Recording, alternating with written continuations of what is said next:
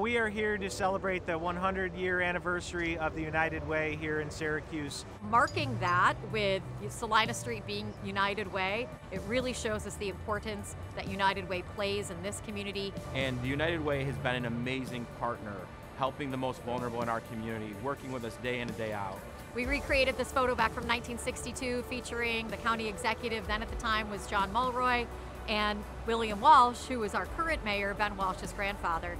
To see him in that photo, to know that the United Way was an important partner back then and everything that he did, just again for me brings home how strong the partnership is between the city, the county, and the United Way, and how important the work that we do is.